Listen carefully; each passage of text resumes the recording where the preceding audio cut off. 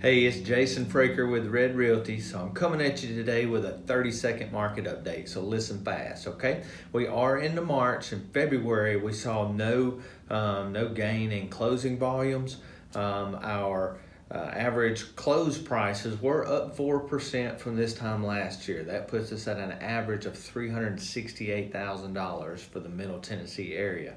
Our pending volume is up 9%. And you take that 9% volume from last year and tack on January's 23% higher than January of last year.